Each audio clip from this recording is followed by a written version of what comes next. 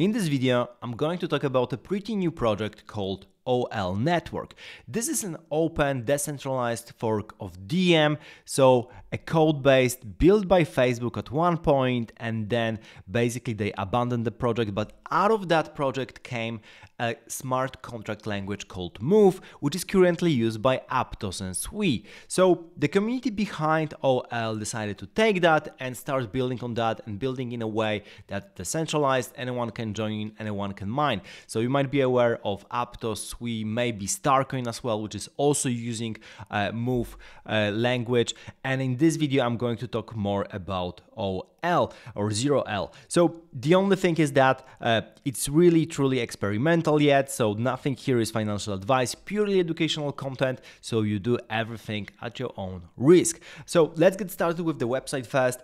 This is the main website, 0l.network. The link will be down below in the description as well. Truly decentralized, truly community governed, open source fork of Diem. There's a wallet. You can download the wallet on Mac and Windows, and then you will have to establish your identity by going to Discord and basically joining there and then asking for your wallet to be put on chain. And as you can see, OL is a new layer 1 blockchain protocol, open permissionless community governed, state-of-the-art blockchain technology with truly decentralized governance.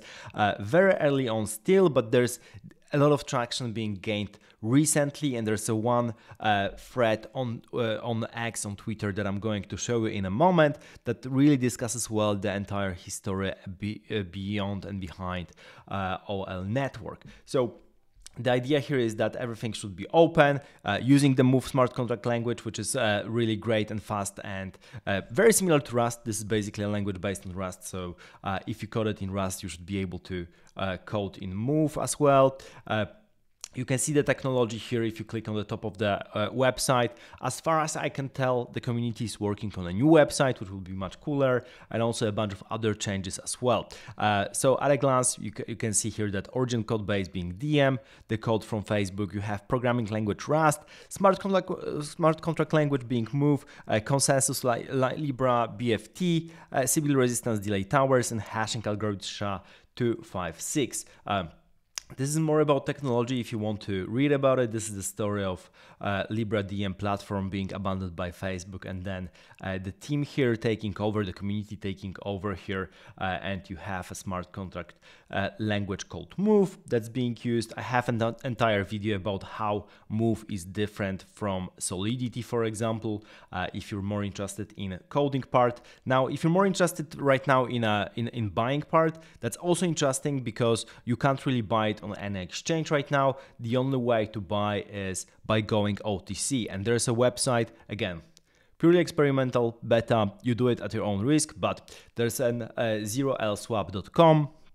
The link will be down below in the description, that allows you to buy and sell the tokens. And basically this is OTC. You have to log in with your email and then you deposit USDT on Ethereum mainnet. Once you deposit, you'll be able to buy LIBRA tokens. They're currently at $21 million market cap, which is very small when you think about different blockchains. But of course, this is so experimental that it's super risky. It can all go to zero. So you do it at your own risk. You have buy and sell offers, as you can see here. Also, you can join as a miner. You can mine with the wallet. There's a light miner in the wallet. So this is something to be done here. Now let's get to the thread I've mentioned here. We're going to go with the thread by Rocky Balboa here on Twitter, which basically was the first big account to mention LIBRA, because that's the name of the token. The network is OL Network, and the token is LIBRA or Libra, and this is an interesting token. So as I mentioned, he starts with a story about how the code was released in 2020, abandoned basically after some legal challenges to the code. So by the December of 2020, it was already shut down. 2022 for sure. Facebook shut down its Novi team that was in charge of the Diem development. But basically, 2 months later, part of the team was already in Sui, and other part was already in Aptos. So those were the previous employees of Meta/Facebook that decided to work on the same code base, not leave it alone, but have it here. Also, this is where 0L network comes from. This is forked and worked on removing the bad elements of Libra and introducing good elements of the OL policy since 2020. So that was the beginning, basically around the same time as Aptos and Sui. So part of the community was working on a project already for quite some time. However, it hasn't been really launched since November 23. So it's already a couple of months. We're in January right now, but it's already a couple of months, and it hasn't really got so much attention as the other projects, which were heavily financed by the VCs like Aptos and Sui.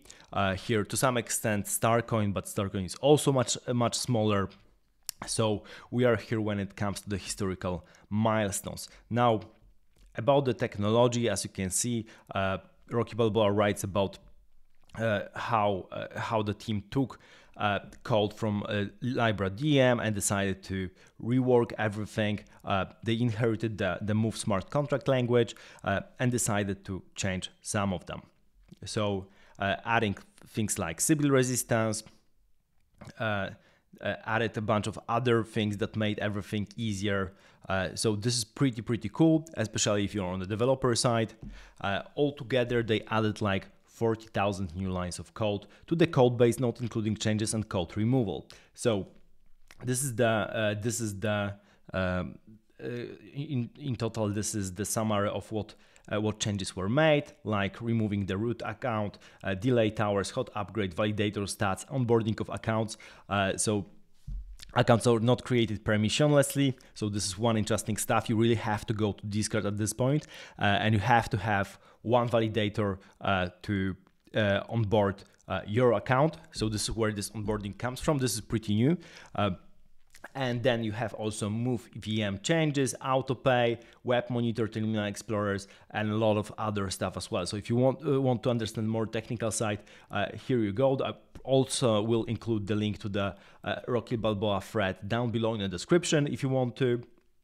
And here's, I think, the biggest thing is that it's basically community driven. So community experiments with what they can implement. There's no VC, no private sale, no pre-sale, basically just the people working on a project that decided to launch everything. And it's pretty cool. So as you can see, a lot of work has been done so far, and they also have the entire roadmap for the future. Here's the list of the total supply. So current supply is 9 billion coins out of 100 billion coins. Basically, those coins are being mined. Some of them are being burned also in the transactions. Market cap was $10 million at the time of writing. Currently, it's at $20 million. Supply is deflationary. The validators get their rewards and they can either donate them to community wallets or burn them. That's how deflation works. So this is pretty interesting. It's all about decentralization here. You can buy Libra OTC. This is what I've mentioned. This is the link, 0iswap.com. So that was a community initiative, not an official open Libra swap. So you have to be careful, of course. How to buy it, basically connect MetaMask, add USDT, place OTC order, and then you can withdraw everything to a Carpa wallet once you go through the onboarding process on Discord. So this is pretty cool. So for now, we don't have any kind of listings, not on the centralized exchanges. Probably at some point that might get initiated if the project gets enough traction. That was the same case with Canto, which was another community-driven project, which is now trading on most of the exchanges. I was talking about Canto quite a lot. So that project also went through this phase of being developed purely by community and currently being traded on top exchanges almost everywhere. So probably that's the case, or might be the case of Libra. So if you're interested in participating in an experimental new project, that might be the moment. Of course, again, there are substantial risks here at this point because the project is super early on. So there's a comparison here with other Move projects. Of course, it doesn't mean that the Libra will reach those kind of market caps, but you can look at Aptos and Sui, and you can see that they have very substantial market caps. So yeah. Rocky Balboa gives here different predictions. I won't comment on them. Of course, everything depends on like the community, the team, and what will happen next. So this is basically it about the OL network. If you're interested, the links will be down below in the description. It's definitely worth having a look. Super early, you can't buy it anywhere on an exchange, so the only place is OTC, which usually means a good sign, unless of course the project loses all the attention and goes to zero, which can always be the case. Again, nothing here is financial advice. You do it on your own risk. Thank you for watching, subscribe to the channel, see you in the next video.